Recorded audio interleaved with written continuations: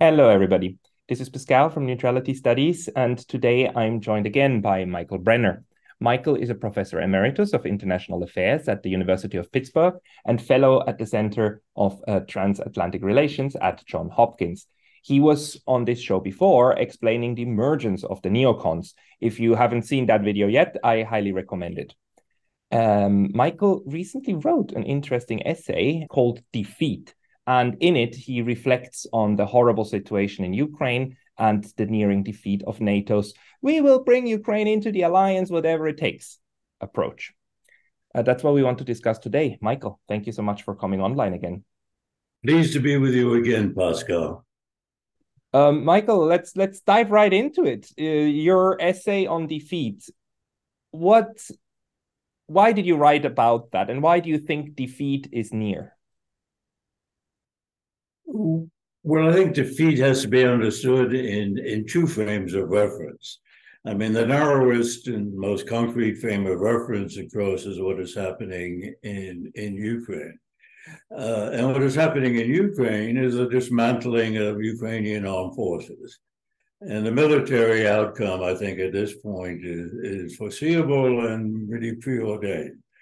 When the Russians sort of launch a massive offensive, which is being prepared right now, whether later this year or perhaps after the new year, it will succeed, and the military outcome, I think, in the people who really know military and strategic affairs, unlike most American media or so-called pundits, agree unanimously that this will happen and that we will succeed, and the Russians will be on the Dnieper, which means total defeat for Ukraine, military defeat.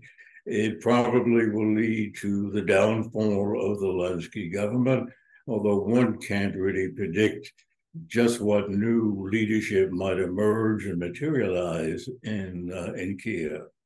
So point of reference is that which I take as a given.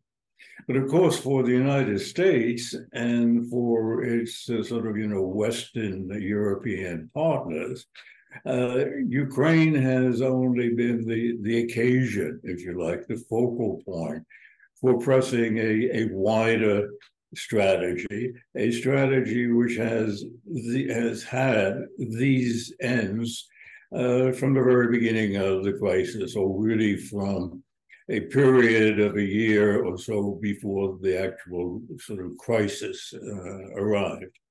And that is to weaken Russia gravely. Well, let me list them in descending order of importance, but inverse order of likelihood of success. The maximalist objective was regime change in Moscow.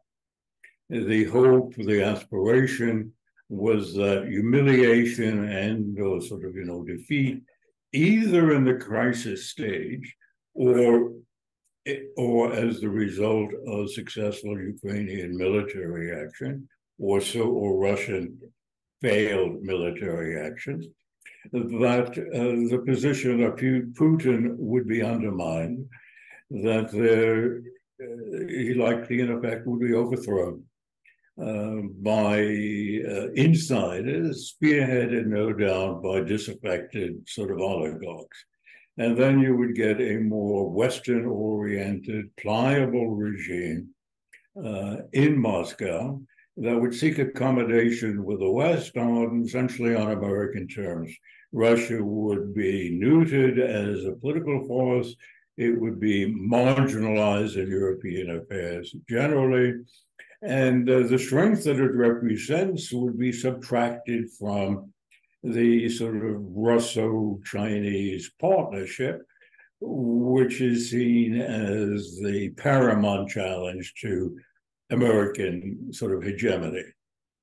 And the strategy had as one of its main instruments, of course, not just a military or security confrontation in Ukraine, but also the hollowing out and eventual collapse of the Russian economy.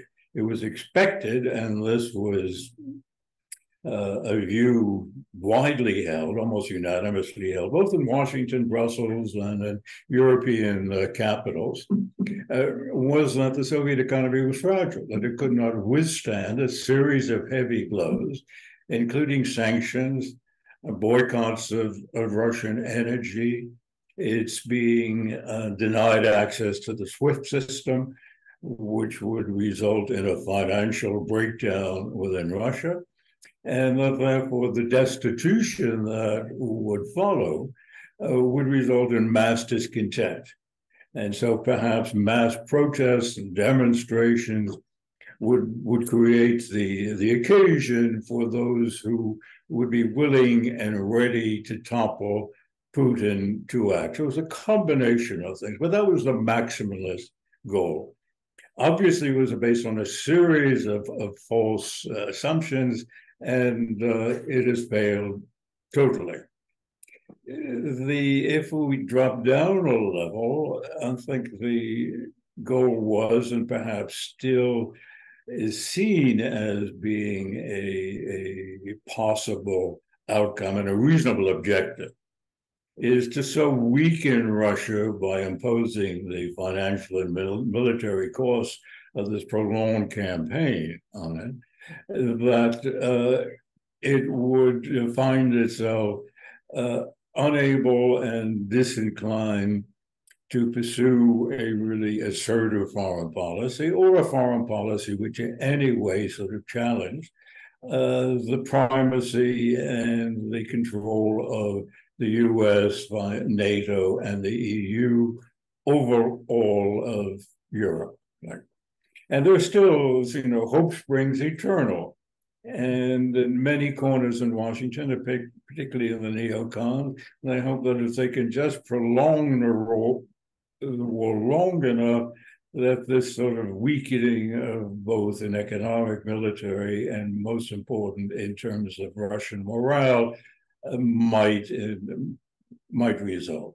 That too, though, I think to a reasonable and reasonably objective observer, is highly unlikely. So the inability to create the conditions in which any of these essentially American formulated objectives could continue to be seen as a reasonable outcome places the United States and its dependent Western allies, we can call them that. I think vassals is the more appropriate term and truly descriptive way, in a bind. They don't have not only any good alternatives, they don't have any feasible alternatives, particularly given the fact that the Western narrative has been so disengaged from reality that neither the leadership nor the political class nor publics throughout the Western world are prepared for the kind of defeat which is being inflicted not only on the battlefield, but being inflicted on Western diplomacy. And I think when things really become crashing down in Ukraine, which is carrying, the full weight of these overblown ambitions and goals, it's going to be stunning and it's going to be galling, because it's going to demonstrate that Western power and influence in the world is far less than it was assumed to be. Not only that, it was less than always has been taken granted. The greatest shock, of course, will be in the United States. And there has been no preparation, either diplomatically, in terms of contingency plans, in terms of beginning to somehow instruct the American people about the realities of today's world. Right?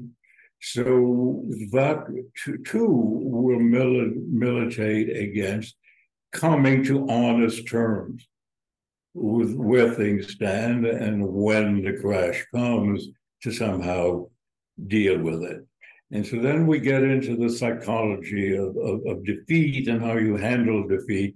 And that was the main theme of the essay to which you referred. Yes, and that's I think this is exactly where we have to drill down. What you are laying out, I'm completely in agreement with. It a lot of this story that the West told us of what would happen and how Russia would be defeated came crumbling down bit by bit. I think the first thing that went away is the idea that the world is against Russia. The world, the entire world is in agreement that, Russia needs to be defeated. Suddenly, after about half a year, even the neocons figured out that, wait a second, we cannot ignore anymore 2/3 of the entire planet. We cannot ignore the fact that South America, Africa, and all of Asia is basically not on board with this. I think that was the first part that came down. Then came this whole idea of this is now Russia will crumble economically. That didn't happen, and I think the West is kind of not talking about this anymore. I mean, you can see that the infamous oil price cap is just not being talked about anymore. It didn't work, but it's not being talked about anymore. And my big question, though, and that's where we have to go into this psychology, is that this war in Ukraine, on the one hand, I completely agree, is a huge strategy to defeat China and strategically also, defeat Russia and strategically also defeat China, or try to take on China. And the neocons are currently spinning it in exactly that way. They make the linkage. The linkage was before not as explicit, but in their mind, I'm pretty certain they saw some benefit in that from the beginning. And now they're making it explicit, especially with that Republican commercial that I'm sure everybody has seen. But this war was also basically a propaganda war toward us citizens of the West, right? In the US, in Europe, and also to a certain extent in Japan, although at a lower level, this was a big propaganda stunt of trying to sell to us that we're the goodies, they're the baddies, and we're gonna go and give it to them, and we're gonna help these Ukrainian patriots to defend their country. And even that narrative is coming apart because recently Canada just honored a Nazi, in their parliament. And so the story is crumbling. And it's becoming obvious that even on a national level, there might be some sort of rethinking, with Slovakia now, electing a party that is not in favor of Ukraine and wants good relations with Russia. So can we now talk about what you're terming the psychology of what this defeat will mean, and how especially the neocons will spin this? Let me preface that by first saying that I think you depicted the situation, very, very well. And if you permit me, though, to take one exception, I don't think that this reality, which manifestly, objectively speaking, there's no doubt about, has indeed been accepted and been absorbed certainly by the Biden administration.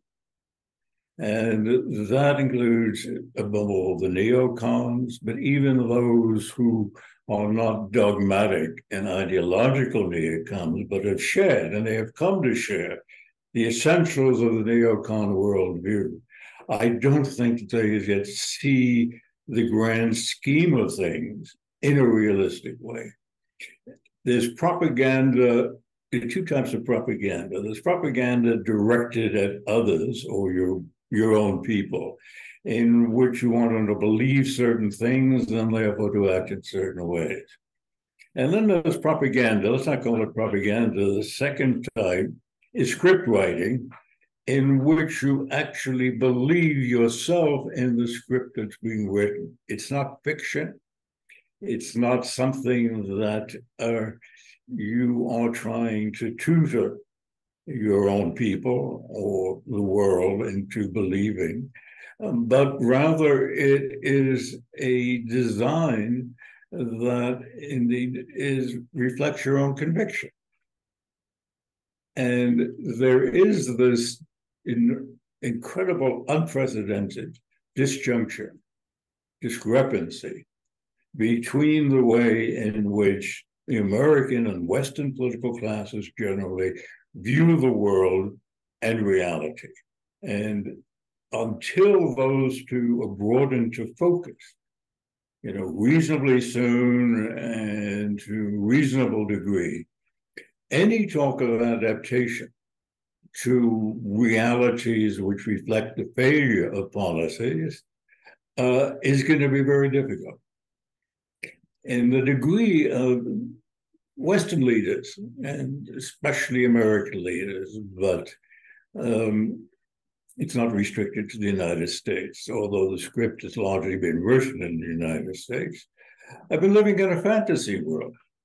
They've been living in a fantasy world characterized by an ability, what they presume to be an ability of the United States to continue to maintain its position of global hegemony. How we define hegemony is a subject for another conversation, but a unique degree of dominance, even though it has taken some historically unique sort of forms. It has involved not just, it's been a shadow empire. It's been a shadow empire formed as much by control of the world's financial system and monetary system and rule setting for trade as it had been through military means or physical control. But the conviction remains in Washington that this is a natural state of affairs and that it's sustainable. And at the same time, there is I sense, an unconscious sense of diminishing or threatened prowess. The United States historically has always thought of itself as being exceptional, was born in a state of original virtue, that it was fated by providence or whatever, by a teleology of history to lead the world. And that's what it's done for the last 70 years or so, right? And now you become very anxious at any sign that this might not be true. And the signs of the manifest are twofold. The manifest capability and power of other parties, right? And two, a greater difficulty in working your will.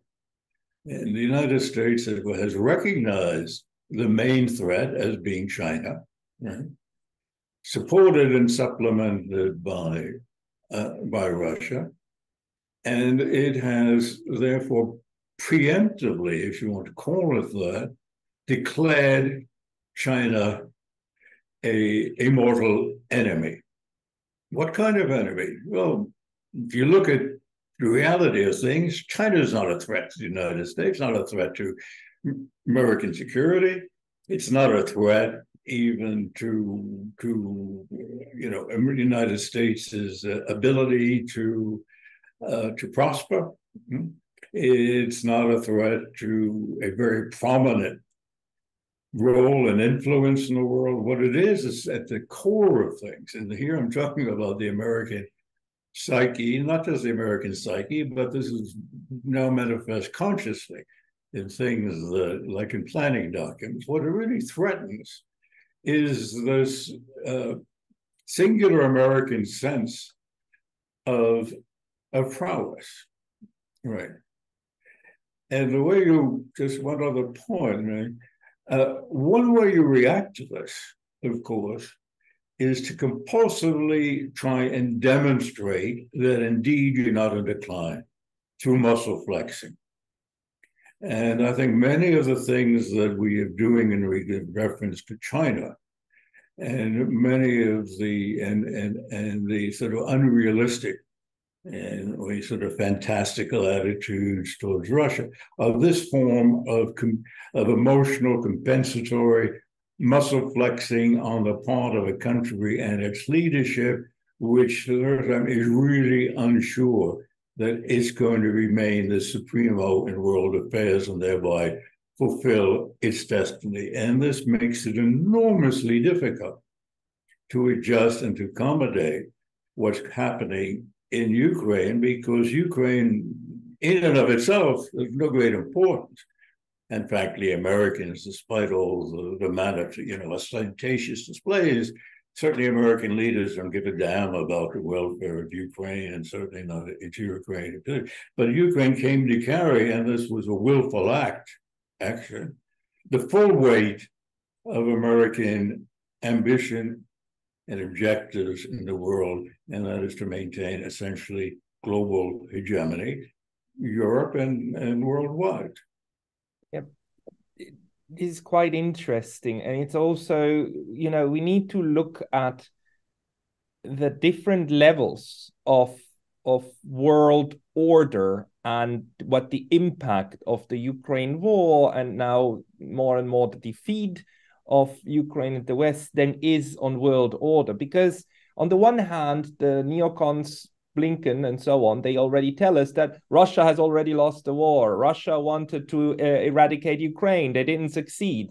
It's like, okay, this is stupid. That's not what Russia wanted to do from the beginning. And okay, but go ahead, Mr. Blinken, spin it that way if you like. The other thing that they're telling us, and they lost because Sweden and Finland came into NATO, so Putin got the opposite of what he wanted. This one is more interesting because I do believe that Sweden and Finland joining NATO is pretty much the opposite of what Mr. Putin wanted. So I think in this sense he's correct. It's not as dramatic because Finland and Sweden have no open disputes with Russia. They are not enemies in the sense that Ukraine was little by little turned into an actual enemy of Russia. So it's not as dramatic, but it is something. But on the other hand, in the larger picture, Ben Norton was on another channel was making that argument just a few days ago. What China has is sovereignty, much more sovereignty over its own economy and over its own digital space, its own apps, its own infrastructure, its own hardware. And that is something that the United States is definitely not accustomed to. That the United States is accustomed to be able to put pressure on other states by regulating their own producers, manufacturers, Apple and all the others, and then have that tickle down, right? And thereby have other states, especially Europe, Japan, fall in line when it comes to playing along in the order that the United States creates. Same with the SWIFT system, with the banking and so on, right? Global infrastructure is either provided by the United States or in very tightly controlled through its little institutions that it created, the World Bank and so on, right? And this is something that China created itself, and it's now creating an alternative structure, and it's creating an alternative structure through the BRICS with other states, with Russia and so on. So in this sense, the structural power that the United States was accustomed to and the West is accustomed to have is now being rivaled, and seriously rivaled, not just by China, but by others that do not want to play along anymore. So in this larger picture, it's actually the West that kind of undermined its own interest, and that got now the opposite result, a speeding up of new global infrastructure that's not Washington centered. Do you see that also happening? And are there even more layers in your view? Well, you're absolutely right. The conclusion you reach and your sketching of the fundamental elements of a new global system really cannot be challenged, cannot be argued with. But that assumes that there is a degree of dispassion. There is a degree of clear-sightedness, if you like, of objective observation in Washington and European capitals, which I think manifestly does not exist. So let's come back briefly to how the U.S. is maladapting to the failure, re Ukraine and Russia, and then get quickly into the broader picture in terms of the global system as a whole, and even more fundamental and basic modifications that already are occurring. Right? Essentially the U.S. strategy for dealing with, for coping with, right? The cognitive dissonance between the script that they've written and actuality really has three elements. One is you restate and reformulate the goals. And this is what Lincoln did. And as you correctly underscored, in other words, you no longer talk of success in terms of significantly weakening Russia, or certainly not of undermining Putin, regime change, or anything of the sort. You don't talk about the sort of grave crisis in the Russian economy. You don't even talk anymore about the restoration of Ukraine's borders circa January 2014. You simply ignore that.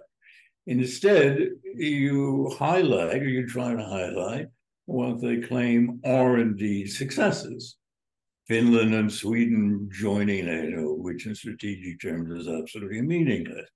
The notion that Russia now must contend with a 1,500-mile longer border, as if we were on the eve of World War II or World War I breaking out, which is another fantastic idea that has gained wide circulation in the West. You talk about the fact that you have protected Ukraine from being gobbled up by Russia, as if Russia wanted to. It totally absorbed Ukraine, another fantastic idea. The second thing you do is you emphasize ancillary benefit, unprecedented display of NATO unity, right? Unprecedented demonstration of the ability to concert diplomatic and economic aspects of facets of policy, right?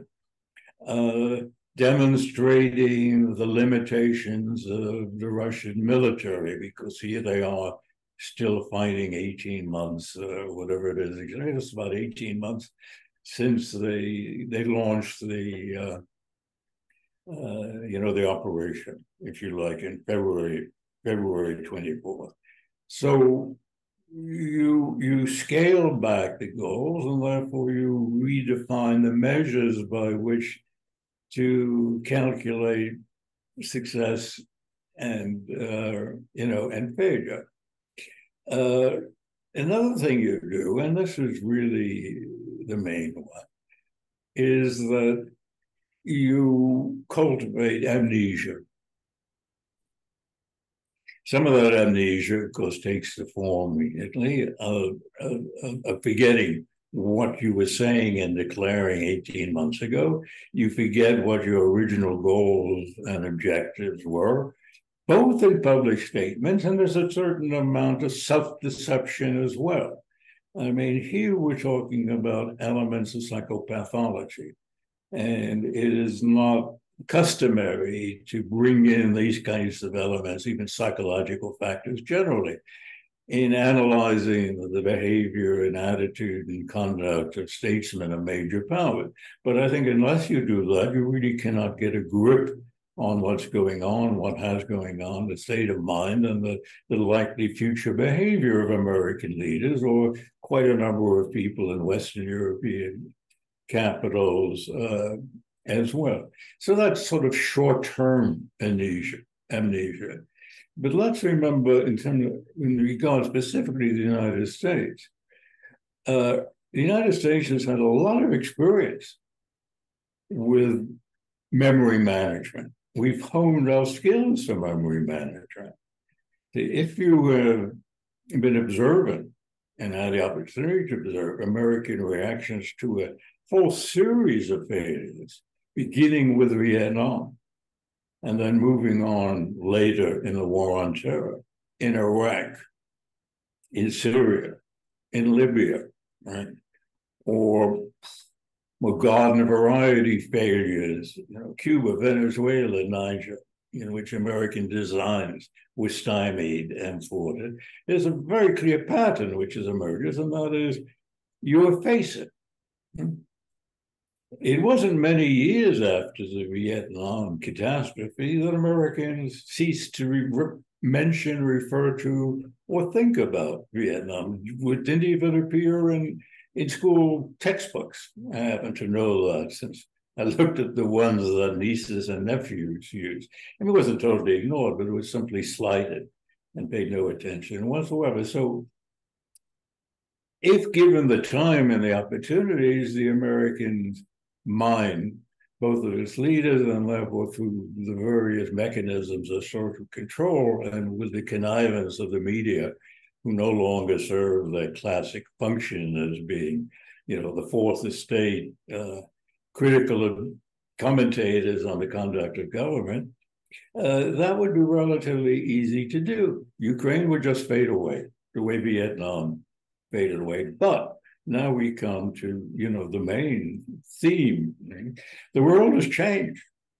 And that change has been accelerated by not only what's happened in Ukraine, but by the actions the United States has taken. Best example is SWIFT. SWIFT was supposed to be a neutral mechanism to manage financial transfer.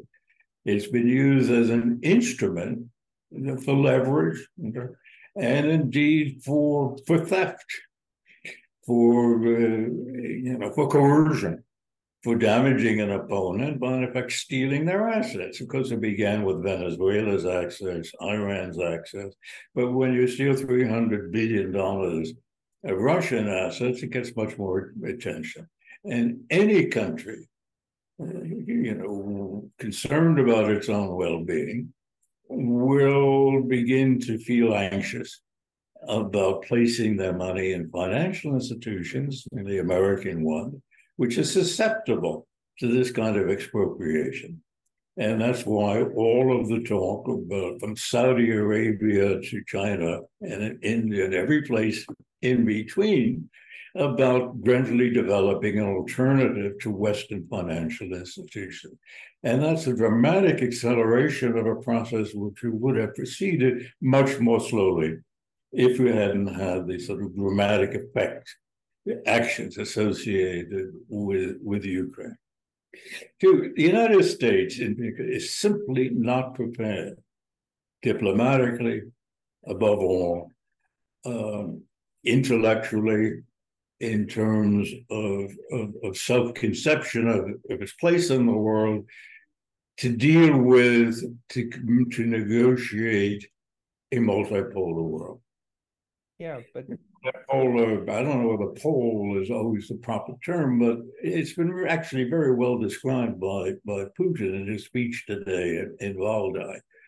What it means is a dispersion of power and influence, that many and the most important states have become keener on exercising their sovereignty, not necessarily for selfish ends, but for simply self-interested men, and therefore a much less readiness to defer to the international hegemon, which is the United States. It means an adjustment of international institutions. It means the loss or the weakening of important levers of influence, particularly financial ones and commercial ones. And it means putting a premium on diplomatic skills, which the United States at this point totally lacks.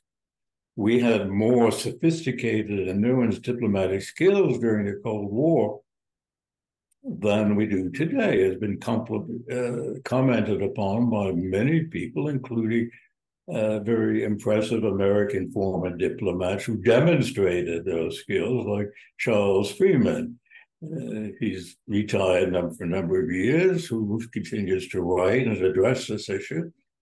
And they, frankly, are deeply disturbed and very pessimistic about the United States' talent and ability to sort of handle the new challenges, which require skills that they don't have, that American leaders don't have. How you adapt to that is much more difficult than adapting to failure and defeat in the Ukraine. as we said, amnesia accompanied by these other little tactics, if you like, it does the job very well as far as the United States internally, the American public class is concerned. It's wholly inadequate when you talk about adaptation to a new world that's structurally very different from the one that the United States and its Western allies have been accustomed to, and which they had sought relentlessly to confirm and reinforce over the past, decade, when the first Chinese challenge began to appear on the eastern horizon. What you're saying is very fascinating, and it plays. I mean, I think you're right with this analysis. The interesting thing, of course, is that multipolarity, by its very nature, doesn't depend on the okay from one or the other power, right? That's the whole fun about it. It's like if we go into a multipolar system, because China and Russia can now do certain things, even against the will of the hegemon that previously provided all of the infrastructure, and they built their own infrastructure, then that allows them to do things now, and that enables new ways of communication and frankly also diplomacy. The interesting thing, of course, is that the diplomats you're talking about, and I must stress this, the United States has or had some of the most brilliant diplomats of the 20th century. George Kennan, Jack Matlock, Chas Freeman, and they are all retired. I mean, Kennan died in 2005 or 6, right? But they were some of the most brilliant people, and also like during the Second World War, Joseph Grew and so on, the people in the State Department were brilliant. And they understood world politics to a degree that is absolutely admirable. Now, these people, also during the Cold War, they were there. And this management of the Cold War, we must say, although the United States and also the Soviet Union, they did proxy wars, and they did exploit vulnerable populations like Vietnam and also Korea, and to fight off the fight for primacy, right? But it was managed. We didn't blow ourselves to pieces, and that we didn't do that is to a large degree the ode to the diplomats and the statesmen who actually didn't want to do that, and also in the Soviet Union, we know that, and Gorbachev and so on were these kind of people who then really tried to de-escalate and come to an agreement. And then we entered 30 years of unipolarity, 30 years, and the people who are now steering the ships, they are the ones who during 30 years came to be accustomed in the US and in the West to being, to be the power that did it. And in a sense, I see how this generational shift has a very, very big influence of how these people are now thinking about what multipolarity is, and or how to approach it. And they approach it the way that they know, which is just steamroll over it, right? The way that you steamrolled over Iraq and it was fine, and Afghanistan it was fine, and Libya and it was fine, and now suddenly it's not going to be fine anymore. So how do you think that this generation, that the Blinken and the Nuland and the Baerbock is even younger, and even in Germany, Scholz and so on, they were young when the Cold War was still going on, and then when the formative years were the unipolarity years, how do you think they will now react to this? I think they react with a pattern which is well established in the psychological literature, psychology, behavioral literature. Excuse my going back to that. No, First is denial. That's the first step. And we're also very good at that. And so is Western European counterparts as well. Second becomes, avoidance. right? Because avoidance is very difficult, because when new powers, new actors appear on the scene, whether they take the initiative or they resist your initiative, it's not easy to avoid them, right? The third step is normally making minimal adjustment, not just appalling, minimal adjustments in your worldview, in your strategic conception of things, in the broad lines of your foreign policy. Now, we haven't even done that. We haven't even reached that stage, right? And only under enormous pressure, whether it be for cognitive dissonance or tangible adverse effects or new, security threats and challenges, normally are people prepared and to whatever extent capable of examining the core principles, the pillars of their thinking about how the world works and how you can sort of navigate in that world. And we are so far removed from that.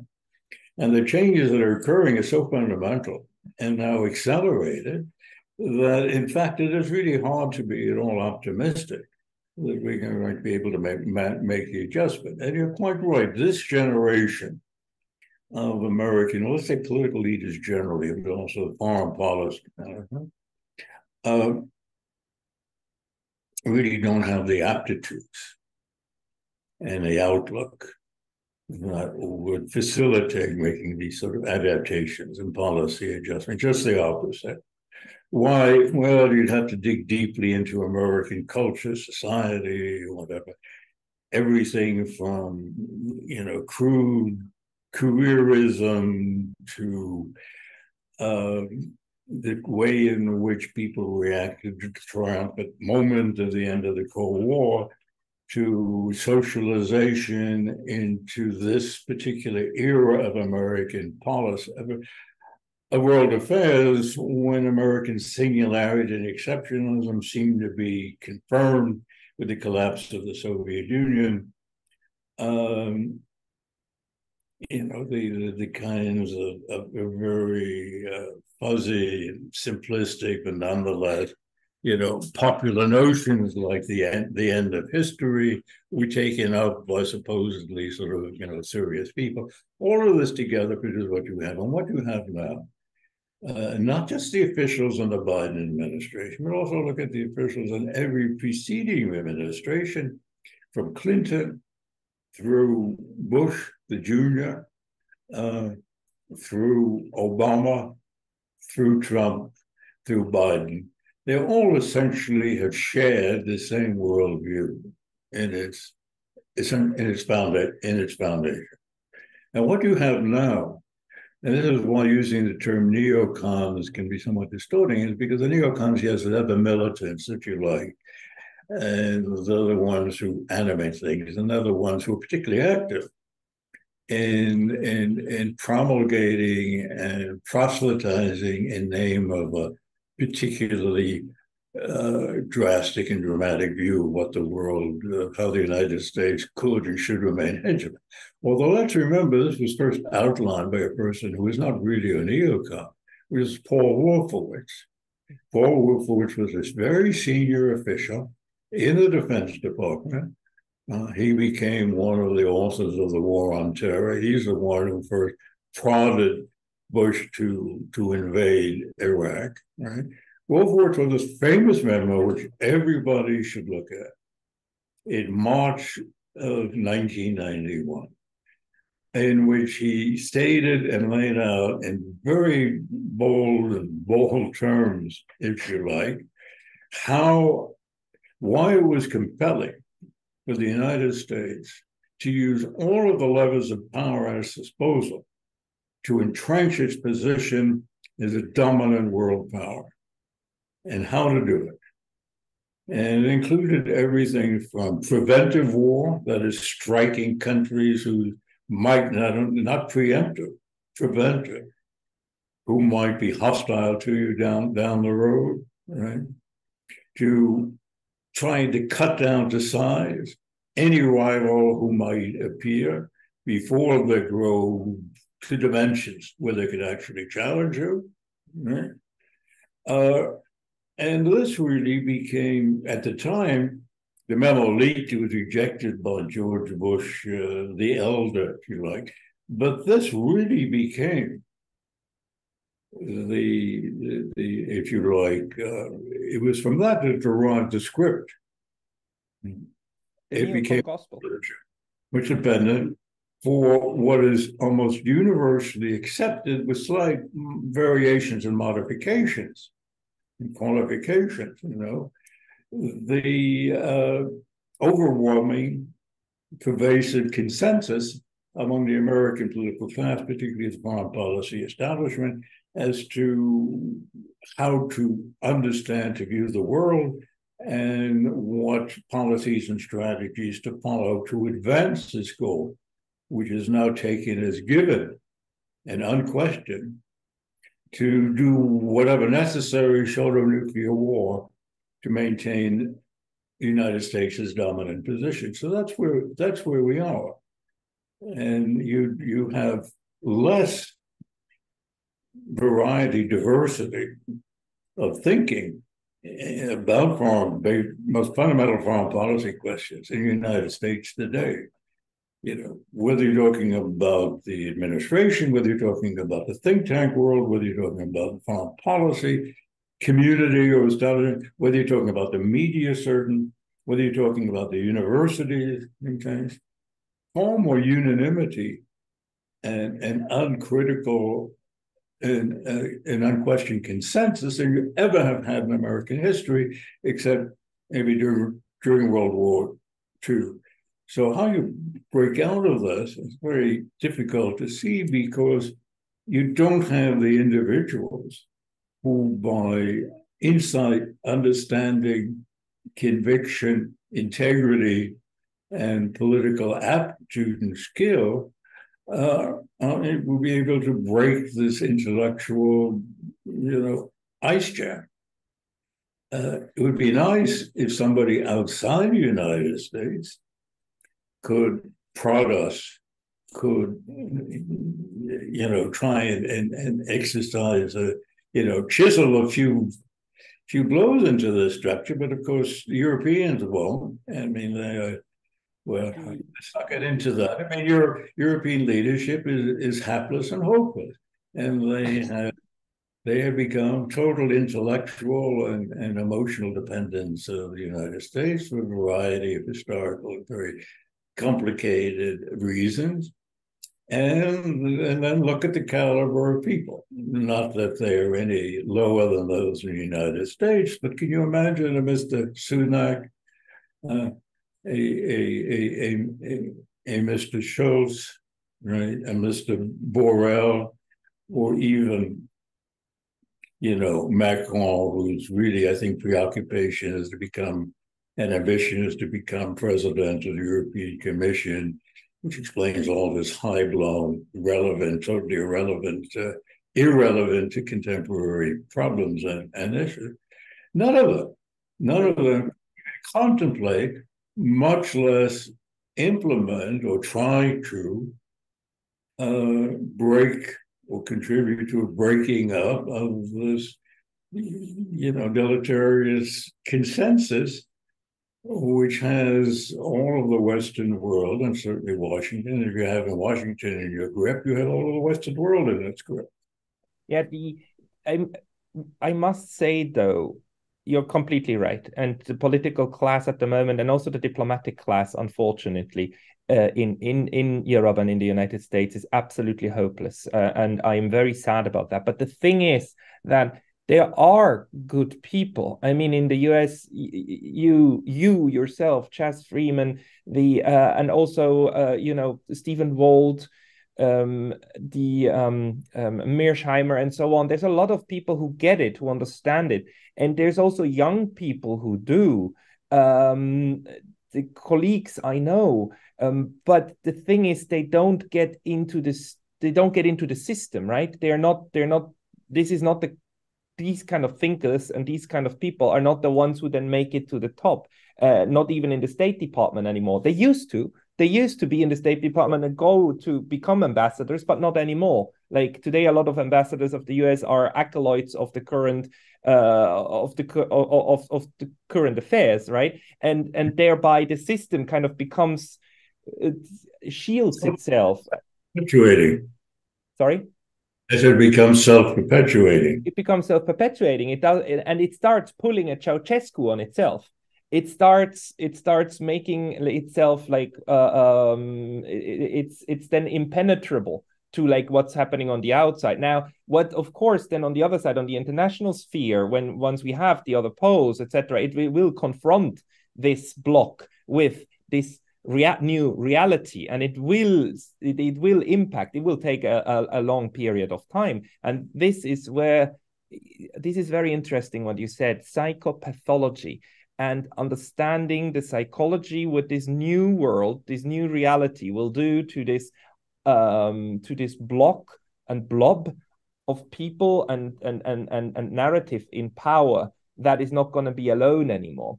Do you think that we should care about individual psychology and try to analyze the people in power and how they think? Or should we try to analyze the psychopathology of institutions, of the US presidency or of the US, the Senate, in the sense of how these institutions also might be susceptible to psychological effects or logics? Well, it's all of that, of course, and ultimately you have to look at the society, as a social system and its culture and so forth, and how that has evolved and taken on certain characteristics over the past 3, 4, 5 decades. And how it socializes people, the way its reward structure, the kinds of behavior that it encourages, the kinds of behavior it discourages. And you should look at it in those broad terms, because here we're talking about not only the degradation of the holders of a particular office, the presidency, or particular departments or departments of government, the State Department, the Pentagon, or whatever, or what's going on in the thinking and the attitudes of Congress, although they really don't care very much about foreign affairs in terms of making a serious attempt to understand it. They play it largely for politics or simply as occasion to emote, and display the sort of atavistic and visceral, feelings. You can do that, but at the end of the day, it comes down to individuals. And if you had, a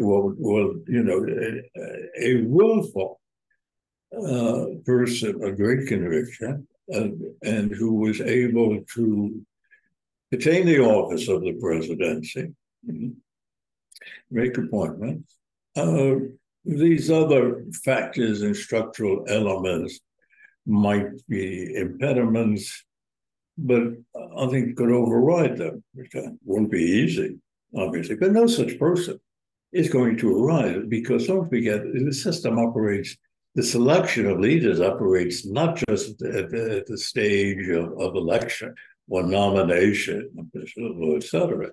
The weeding out occurs much, much earlier. And nobody's going to make it beyond the first rung unless they accommodate themselves and accept the basic ethos as well as ideas that have become an orthodoxy, and an orthodoxy which is reinforced. Now, you mentioned some of the people which you compliment people, like, including me among them. I really don't have, their experience and background and status. Yes, there's some quite remarkable persons there. Now, most of them, if you check their age, though, this is a generational phenomenon. A few, but relatively few, really younger people. They're all marginal. Marginal in the sense that none of them, not a single one of them, be invited to write an op-ed for an American newspaper. I'm talking about an American major newspaper. None of them. Freeman has been denied access to the New York Times or the Washington Post. He's totally ignored. Nobody ever calls him to get his comments about something. This is the man who accompanied Nixon and Kissinger as the official interpreter to Beijing in 1972. Nobody will interview him. He'll never appear on television. And none of the other people you mentioned, and we could add up the names, maybe a dozen, 15 of them, they only appear here. Here, by here, I mean, YouTube, things like that. They have websites like you have. If you look at the number of people, though, who actually visit those sites, even on good days, in absolute terms, it looks considerable. Sure, I mean, you don't have 330, million people who are robots in the United States. I mean, a few of us are freaks, but it's in relative terms, it's minuscule, absolutely minuscule. Yeah, You know what that, and you know what the budgets of some of these outfits are. I know. We are realists, but when it comes to hope in realism, my hope here is that a lot of small voices will also form a chorus that can be heard. So I'm glad, and we have a lot of little channels, and we have a lot of little outlets. And you're sending your essay on defeat. I think you're sending it out in your mailing list, but it reaches people, and it can amplify. That's my hope, because we need to burst that bubble. This thing over here needs to somehow be pierced. Well, this is maybe it's the American equivalent of samizdat in the old Soviet days, except you don't get thrown into prison. Although you might be thrown off of Facebook, you might be thrown off of Twitter, as occurs.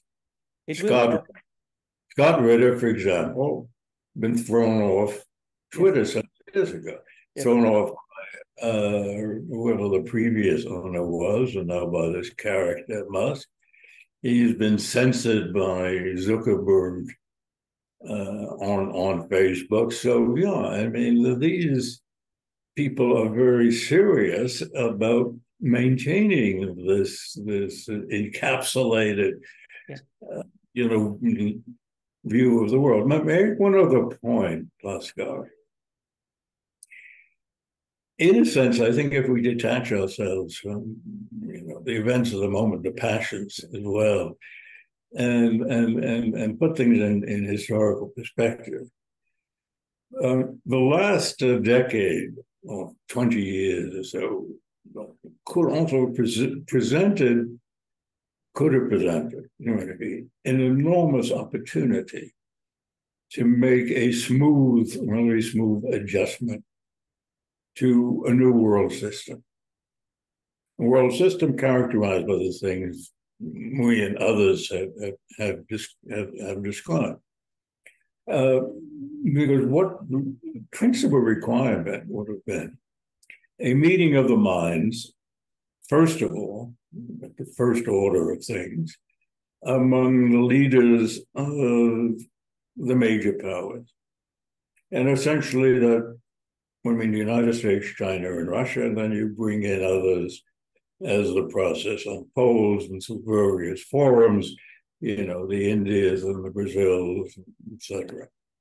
I'm not thinking of a condominium of power, although the European condominium that appeared after the Congress of Vienna in 1815, right? But you need leadership to give form and structure and to initiate that.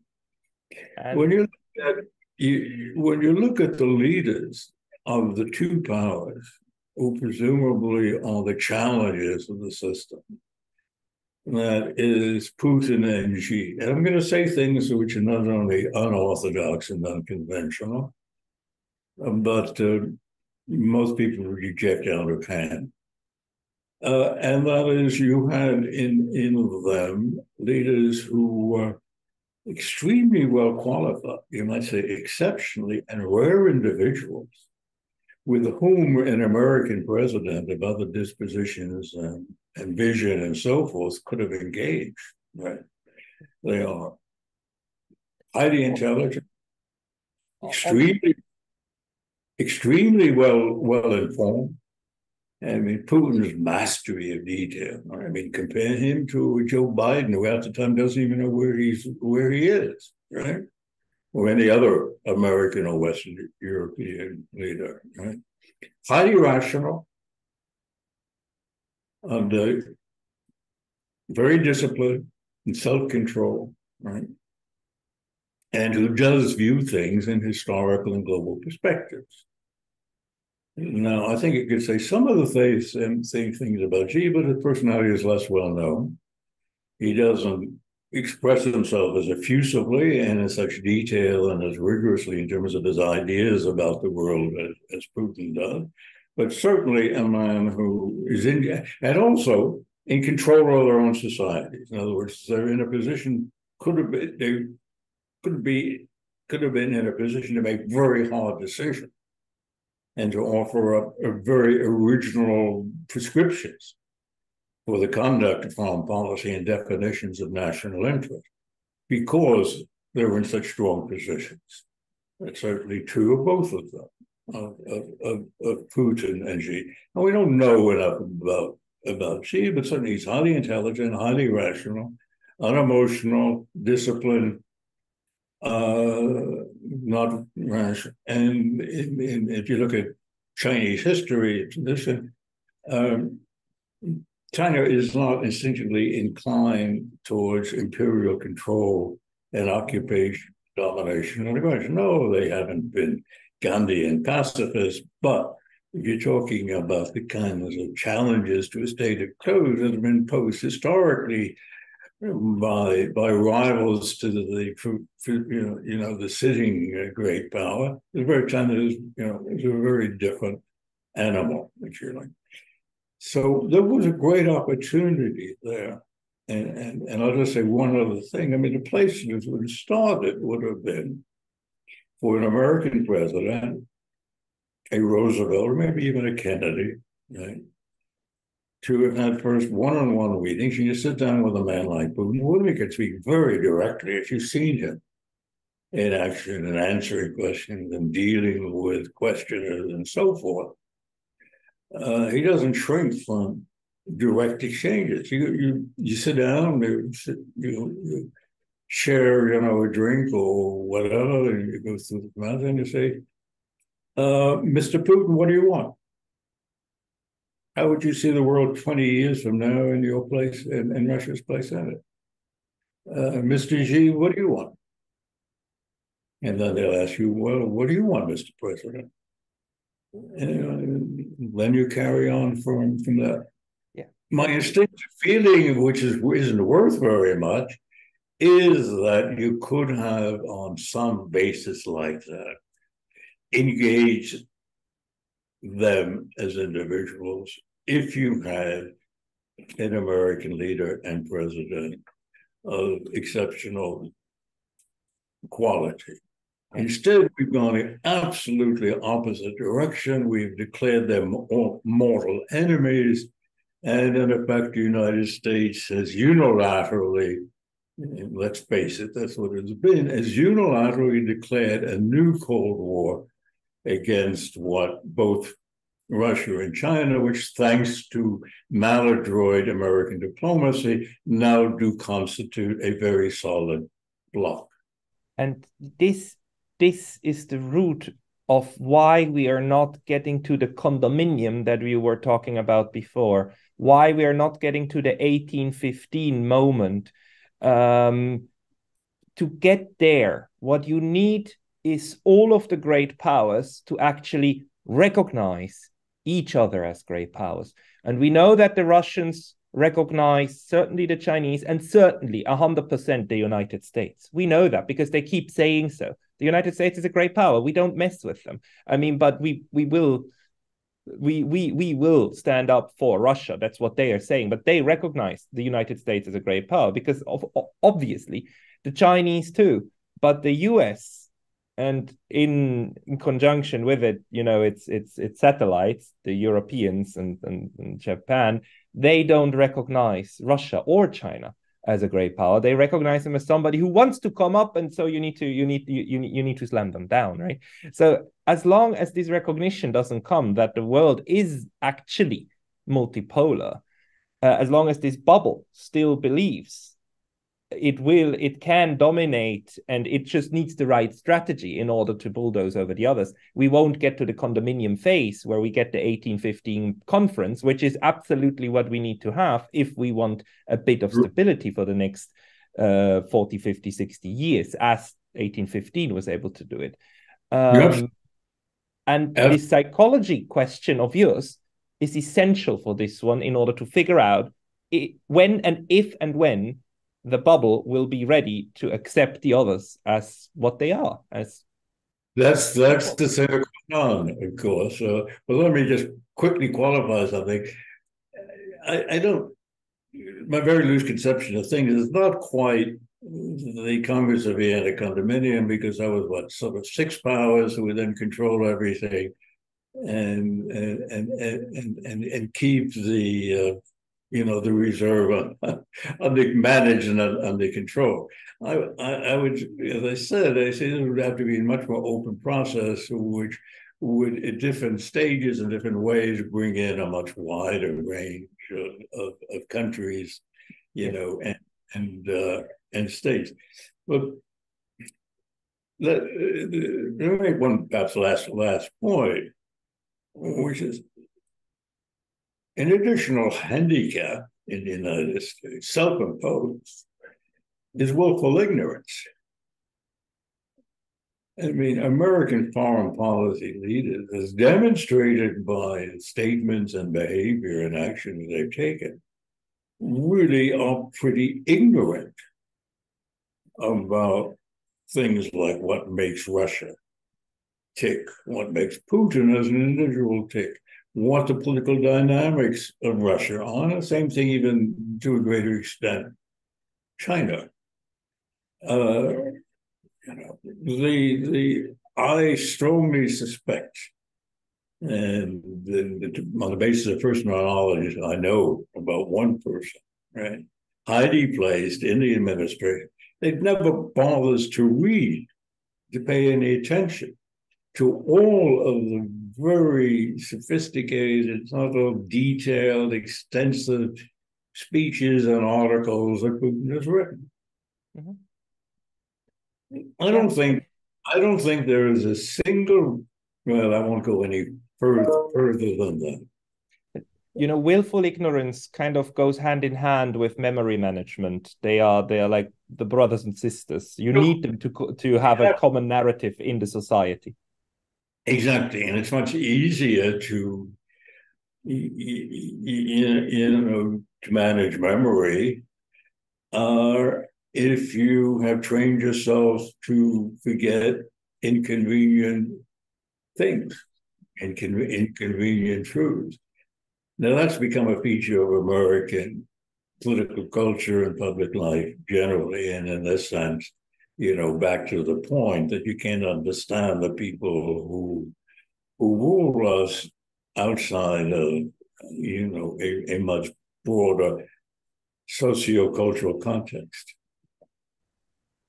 Michael, you gave me a lot of insights and a lot of food for thought. I would like to thank you for that. Thank you. Thank you very much, Pascal. Michael, you gave me a lot of insights and a lot of food for thought. I would like to thank you for that.